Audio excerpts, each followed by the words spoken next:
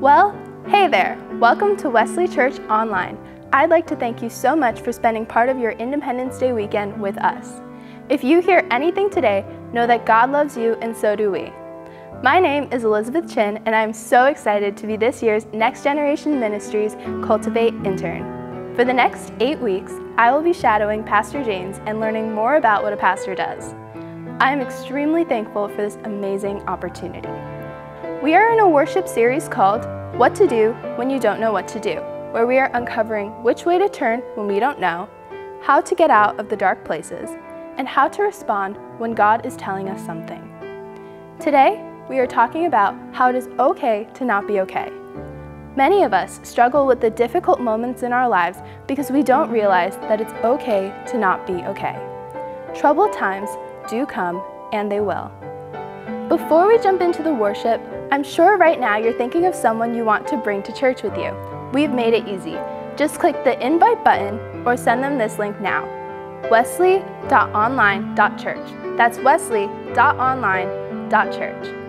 If you're new with us, make sure to fill out the I'm New Here card, and we would love to connect with you, get to know you, and pray for you this week.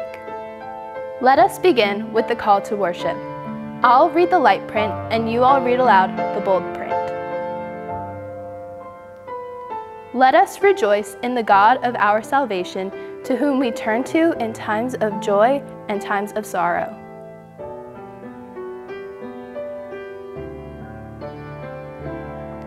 Let us not be afraid to be real and honest before God in the community of faith.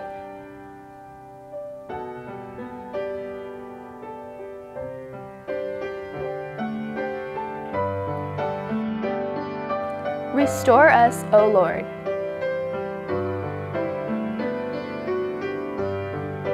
Please join me in the opening prayer. God of understanding, we gather together today as people who go through ups and downs in life. We confess that in difficult times, we often close ourselves off to you and to one another. May we turn to you in our need, confident in your ability to handle all we bring to you. Help us to be a supportive community to one another so that we can accept the present as we step into a future filled with your hope. We pray in Jesus' name. Amen. Now, let's enter into a time of worship.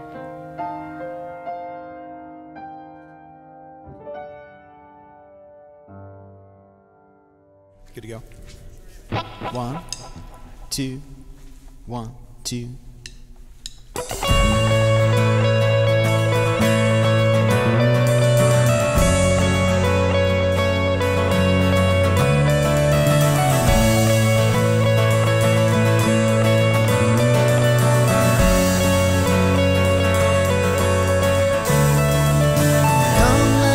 Worship the King. Come, let us bow at His feet. He has done great things. See what our Savior has done. See how His love overcomes. He has done great things. God, you do great things.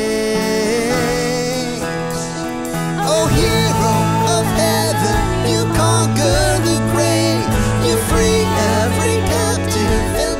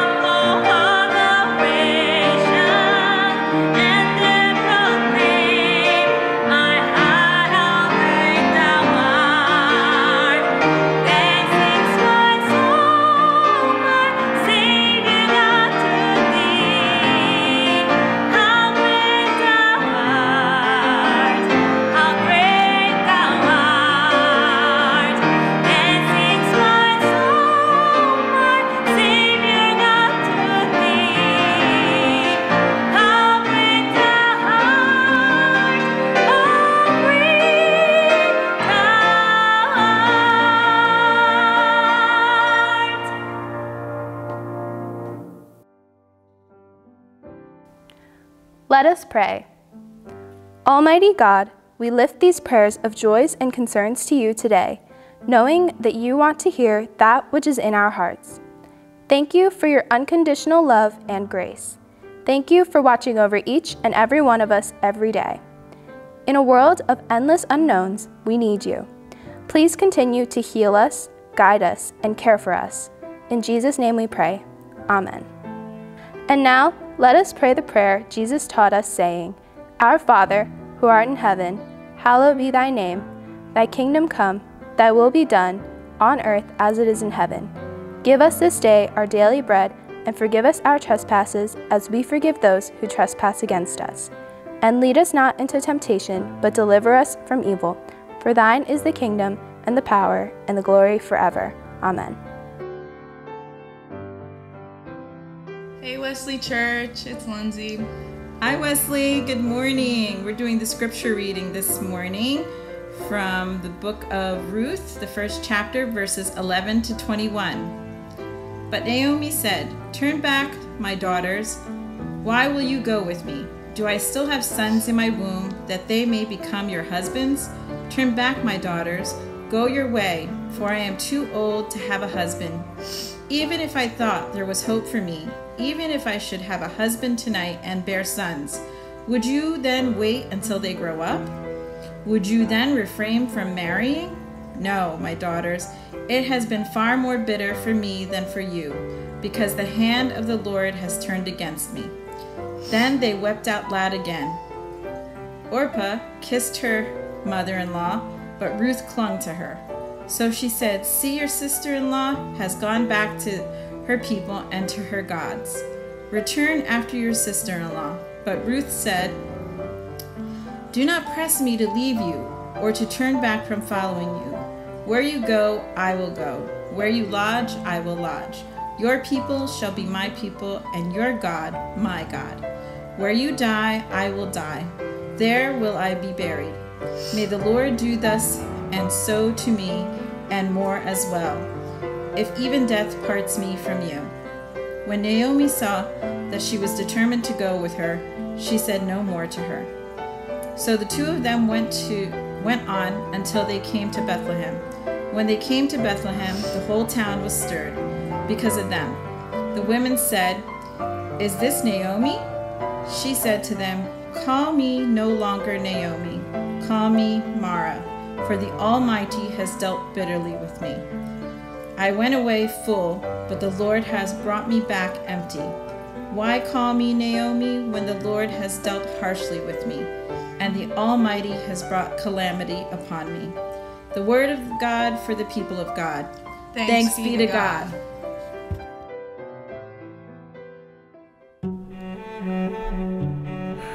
Another day. What should I do today? Should I get washed up? Should I take a shower? I'm waiting. Is God going to tell me what to do? Is there a direction for my clothes? How long should I wash my hands for? How do I even answer this? Or is it even worth washing my hands like this? What should I eat for breakfast? Does God even care about me? I hope this is good for me. Should I wait, or should I make a decision? Where is God leading me right now? Where is God in all this? I wonder where is God in all my struggles? Is God? What do I do when I'm not there? I'm not okay. Is that okay? I don't know what to do.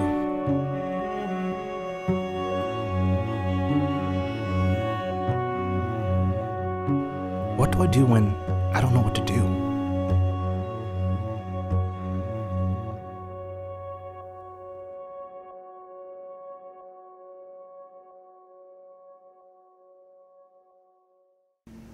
Hello there, and happy Independence Day weekend.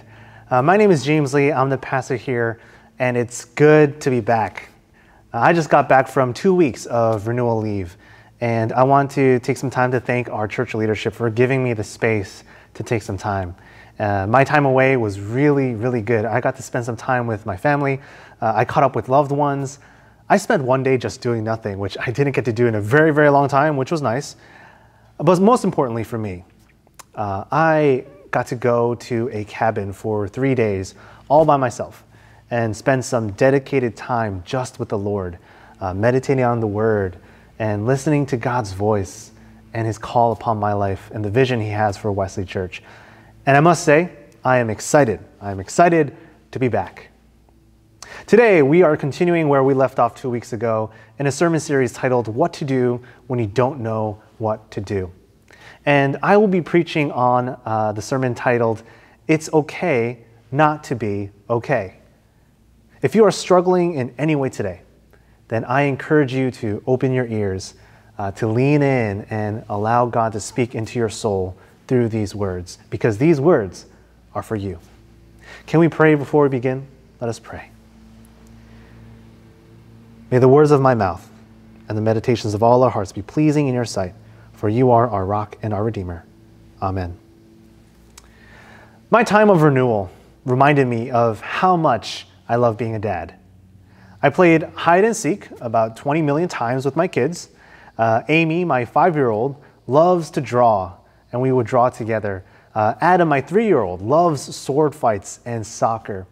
Even now, as I'm back to work, when I come home after a long day, I get right back into it, being the dragon monster that Amy the magician freezes with her ice magic, and then Adam the knight must slay with a hard plastic sword that has left me with some bruises, I'm not going to lie. And 9-month-old baby Renee is now crawling. Yes, she is now crawling. So she comes right on over to get a slice of the action, or at least to get a good seat to watch Daddy get beat up by her siblings. Children are full of life, aren't they?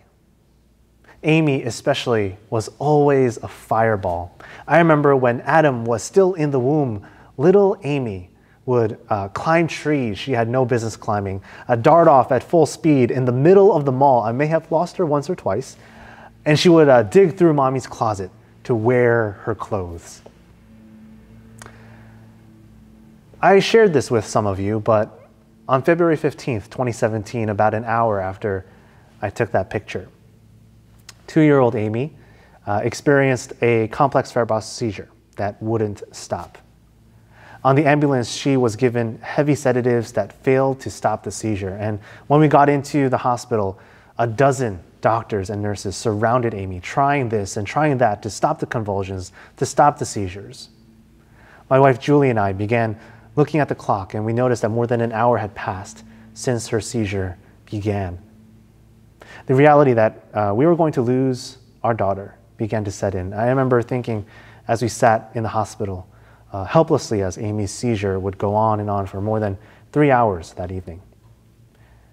This might be the last photo of Amy alive. And my mind turned to God, and I was bitter. God, what has little Amy done to deserve this? Why are you doing this to me? Why are you doing this to us? Why are you making Julie, 7 months pregnant with our unborn son, go through this? Why, God? Why? I was not okay.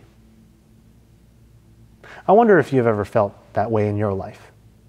Do you ever have moments when you look around and it seems like no matter where you look, things are going crazy and are out of control? Maybe you have trouble sleeping at night. You feel stuck at home. The loneliness becomes overwhelming. The Zoom fatigue sets in. I read in an article in the New York Times this week about how many folks have Zoom shirts, right? A business outfit hanging on your chair to throw on right before a Zoom meeting. When I read that, I felt very seen. Maybe the unpaid bills and rent are catching up with you. Watching the news or scrolling through social media drains you even more and makes you even more depressed. To quote the great theologian Ozzy Osbourne, it's like we're going off the rails on a crazy train. We are not okay right now. I think that is how Naomi felt in the opening scene of the book of Ruth. For this week and next week, we are going to look at this wonderful little book in the Bible of just 4 chapters. And I believe that if we pay close attention to it, we'll find that there is hope for us today, even in the most confusing times. Specifically, today's reading teaches us 3 things.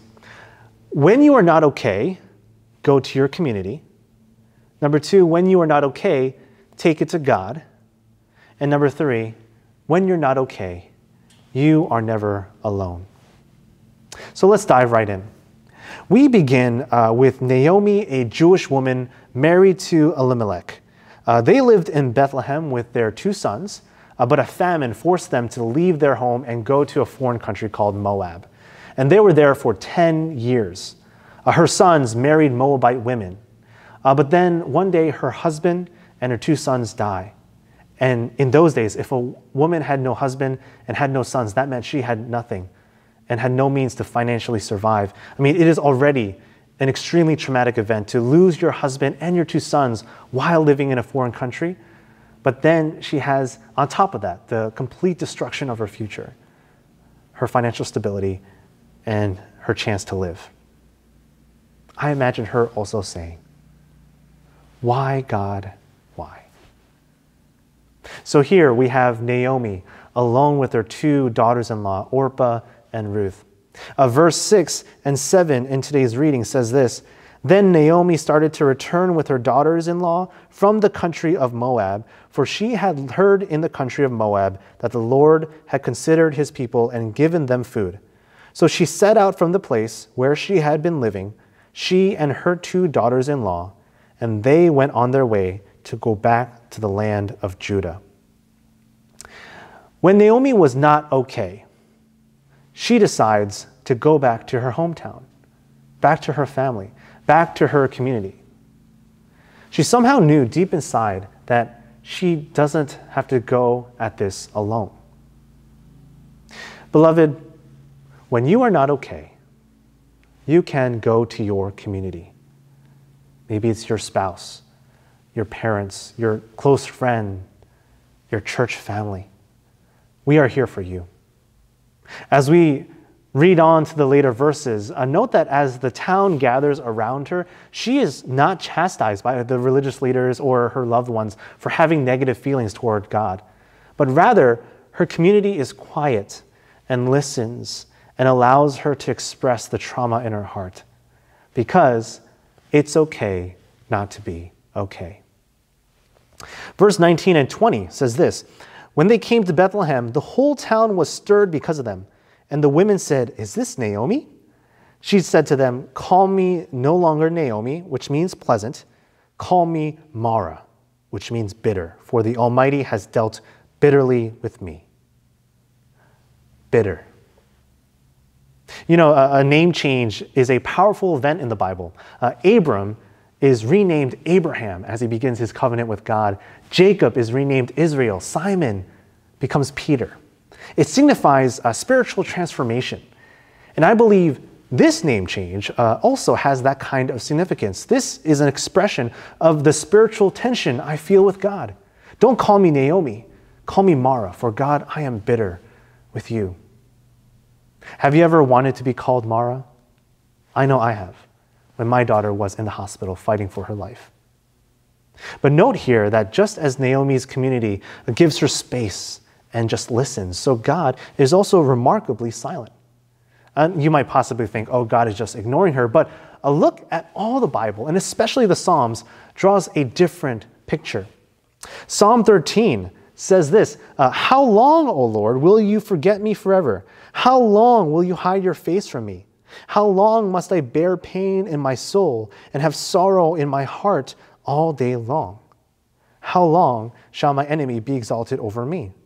Psalm 10 says this, "Why, O Lord, do you stand far off? Why do you hide yourself in times of trouble?" Psalm 22, my God, why have you forsaken me? Why are you so far from helping me, from the words of my groaning?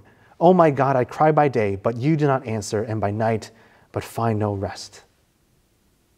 Note that David was the man after God's own heart.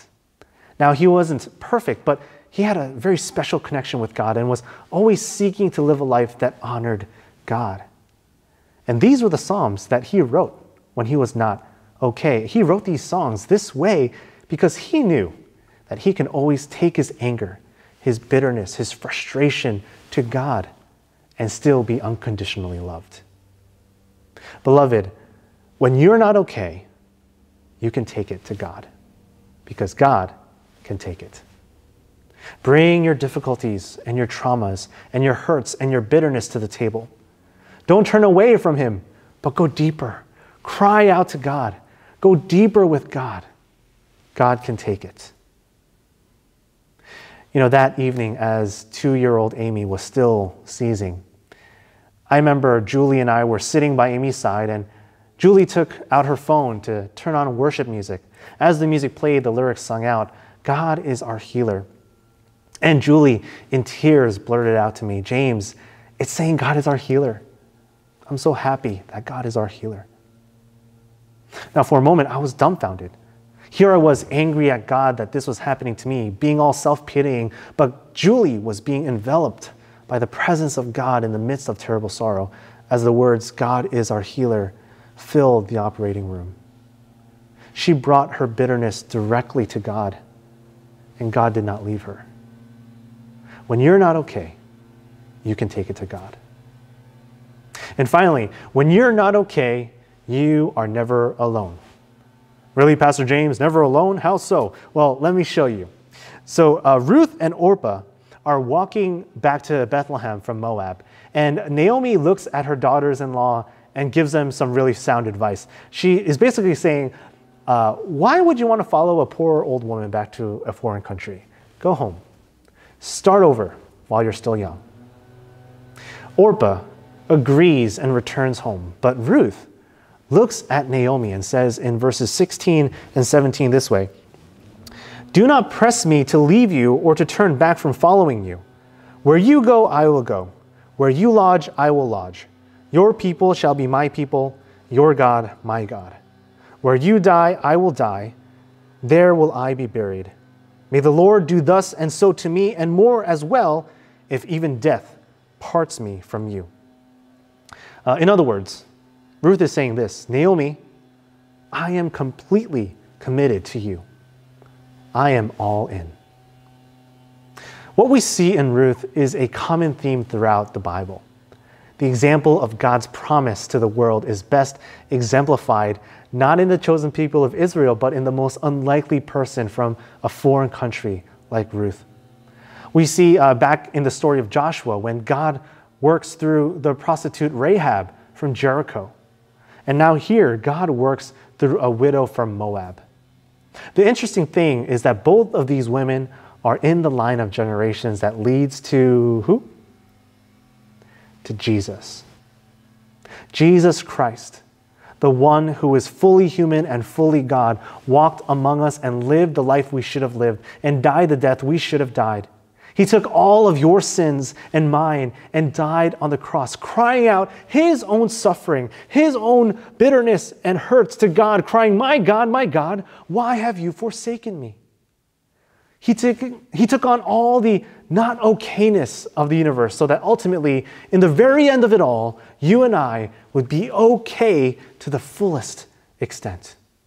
He's saying to us through the very sacrifice of his own life on the cross, I am completely committed to you. I am all in. When you are not okay, you are never alone. Because just like Naomi had Ruth, so you and I have Jesus. And he's saying to you, I'm all in. Beloved, I invite you to ask yourself, have I ever let my bitterness drive me away from people or away from God? Have I ever truly told myself that it is okay not to be okay? That I can go to my community, I can go to God, I can know that I'm never alone in this? Do you believe it? Imagine a church that lives into this reality, one that is supportive and walks alongside one another regardless of where we're at. To build healthy ways of expressing our honest emotions to God. To be a radically loving community that says collectively, just as Christ is all in for me, so I am all in for you. A community where it is okay to not be okay, and God's interlocking grace would carry us through. You know, I long for that. And I believe God is calling Wesley Church to be that today. I really believe that. Will you join me in prayer as we go to God to ask for this today? Let us pray. Almighty God, I give you thanks for your love and your grace. Lord, for the cross and the empty tomb that reminds us of your amazing love, that you never leave us, that you are with us every step of the way. Lord, many of us today are not okay. Lord, you know the extent of our anxiety, our depression, our suffering, our not okayness. But Lord, we thank you for community, for family that we can connect to and rely on during this time. We thank you that you are with us and you can take it and we can come to you and worship you even in the comforts of our own homes. Lord, you are there and we can worship you. And Lord, we thank you that Jesus Christ is with us every step of the way and that we are never alone. God, as we come to the table now, I pray that you would reveal yourself to us, just as you did to your disciples. At the moment the bread was broken, you revealed yourself. So Lord, as we come to the table to break bread, show us your way, show us your face, that we would be reminded and have confidence in your salvation, in your hope, and in your grace. Lord, many of us are not okay, but thanks be to God and thank you to you. It is okay to not be okay, because we are with you. In Jesus' name we pray. Amen. At this time, I invite you all to bring your attention towards the communion elements you've prepared as we come to the table of grace. And may we too, as we eagerly wait for the day we can partake in this meal together in person, let these broken things enhance our belief and draw us closer to God. The Lord be with you. Lift up your hearts. Let us give thanks to the Lord our God. It is right and a good and joyful thing, always and everywhere, to give thanks to you, Almighty God, creator of heaven and earth. You formed us in your image and breathed into us the breath of life. When we turned away and our love failed, your love remained steadfast. You delivered us from captivity, made covenant to be our sovereign God, and spoke to us through your prophets, who looked for that day when justice shall roll down like waters and righteousness like an ever-flowing stream. When nation shall not lift up sword against nation, neither shall they learn war anymore. And so with your people on earth and all the company of heaven, we praise your name and join their unending hymn. Holy, holy, holy Lord, God of power and might, heaven and earth are full of your glory. Hosanna in the highest. Blessed is he who comes in the name of the Lord. Hosanna in the highest. Holy are you, and blessed is your Son, Jesus Christ. Your Spirit anointed him to preach good news to the poor, to proclaim release to the captives and recovering of sight to the blind, to set at liberty those who are oppressed, and to announce that the time had come when you would save your people. He healed the sick, fed the hungry, and ate with sinners. By the baptism of his suffering, death, and resurrection, you gave birth to your church, delivered us from slavery to sin and death, and made with us a new covenant by water and the Spirit. At his ascension, you exalted him to sit and reign with you at your right hand. On the night in which he gave himself up for us, Jesus took bread, gave thanks to you, broke the bread, gave it to his disciples and said, "Take, eat. This is my body which is given for you. Do this in remembrance of me." When the supper was over, he took the cup, gave thanks to you, gave it to his disciples and said, "Drink from this, all of you. This is my blood of the new covenant poured out for you and for many for the forgiveness of sins. Do this as often as you drink it in remembrance of me." And so, in remembrance of these, your mighty acts in Jesus Christ, we offer ourselves in praise and thanksgiving as a holy and living sacrifice in union with Christ's offering for us as we proclaim the mystery of faith. Christ has died. Christ is risen. Christ will come again. I invite you all now to extend your hands over the elements prepared before you as we bless them together. Pour out your Holy Spirit on us gathered here and on these gifts of bread and wine. Make them be for us the body and blood of Christ, that we may be for the world the body of Christ, redeemed by his blood. By your Spirit, make us one with Christ, one with each other, and one in ministry to all the world until Christ comes in final victory and we feast at his heavenly banquet. Through your Son, Jesus Christ, with the Holy Spirit in your holy church, all honor and glory is yours, Almighty God, now and forever. Amen. At this time, I invite you, if you are sitting with anyone in a living room or maybe out in the barbecue, who knows, to take the prepared piece of bread, to break a piece and to serve one another, saying, "This is the body of Christ, given for you." And to take the cup and to dip it in, saying, "This is the blood of Christ shed for you."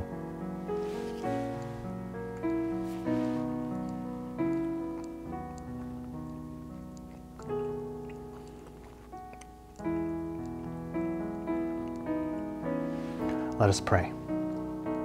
Almighty God, I thank you for this meal, this opportunity to be reminded that it is okay to not be okay, that in our tension, in our fear, in our anxieties, in our uncertainties, Lord, you remind us of your grace by this table. Lord, how anxious you must have been, uncertain about the death that was before you as you partook in this meal. But Lord, in the end, you defeated death. You saved us from sin, and Lord, rescued this world, liberating us into a new life. Lord, may this bread and wine be for us the body and blood of Christ, filling our veins with your power, with your DNA, with your love. Take us forth into the uncertain future, knowing that you are Lord, and that you are God, and that you are love. In Jesus' name we pray. Amen.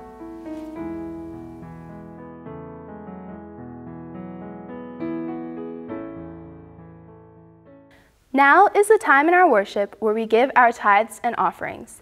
There are two ways you can give today. One way is to mail a check to our church at 1500 Plainfield Ave, South Plainfield, New Jersey, 07080. The other way is to give online at www.wumcsp.org/give. If it's your first time giving online, know that it is safe. It only takes 1 minute to set up, and afterwards it'll only take a few seconds. On behalf of Wesley Church, I want to thank you for responding to God's call on your life to generosity. Your response to God's command to give allows us to keep doing what we're doing and to be God's hands and feet to our hurting community and world. Now, let us watch a video reflecting one of the ministries that your gifts empowers. Today, we are opening registration for Ignite Summer at Home. With Ignite Summer at Home, your online camper will connect with a great community of students, grow in faith, learn new skills, and have a lot of fun too. We will have 2 Ignite Summer at Home programs for middle and high school students. The first one is Inspire at Home. Online campers will explore different ways to make music, perform monologues, create photography projects, make crafts, and more creative arts. During Ignite Transform at Home, online campers will discover how to be faithful to Jesus' ministry of spreading the kingdom of God by learning about and challenging racist systems and practices. These Ignite Summer at Home programs will be available for 4 weeks in July. The duration of each program will be for 1 week, but we'd love for your students to join us multiple weeks too. Please visit the Next Generation Ministries website to learn more, register your student today, and share with students from your church and community. We look forward to connecting with you this summer.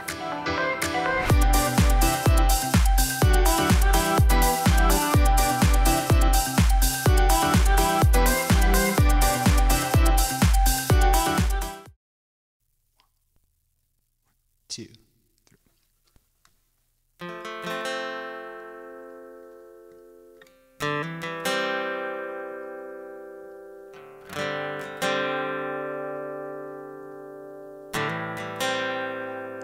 You are here, moving in our midst. I worship you. I worship you. You are here, working in this place. I worship you. I worship you. You are here, moving in our midst. I worship you. I worship you. You are here, working in this place. I worship you. I worship you. You are waymaker, miracle worker, promise keeper, light in the darkness. My God, that is who you are. Waymaker, miracle worker, promise keeper, light in the darkness. My God, that is who you are. You are here, touching every heart. I worship you. I worship you. You are here, healing every heart. I worship you. I worship you. You are here, you're turning lives around. I worship you. I worship you. You are here, you're mending every heart. And I worship you. I worship you. Waymaker, miracle worker, promise keeper, light in the darkness. My God, that is who you are. Waymaker, miracle worker, promise keeper, light in the darkness. My God, that is who you are. That is who you are. That is who you are. That is who you are. That is who you are. Waymaker, miracle worker, promise keeper, light in the darkness. My God, that is who you are. Waymaker, miracle worker, promise keeper, light in the darkness. My God, that is who you are. Even when I don't see it, you're working. Even when I don't see it, you're working. Even when I don't feel it, you're working. You never stop working. You never stop working. Even when I don't see it, you're working. Even when I don't feel it, you're working. You never stop working. You never stop. Even when I don't see it, even when I don't see it, you're working. Even when I don't feel it, you're working. You never stop working. You never stop working. Even when I don't see it, you're working. Even when I don't feel it, you're working. You never stop working. You never stop. You are waymaker, miracle worker, promise keeper,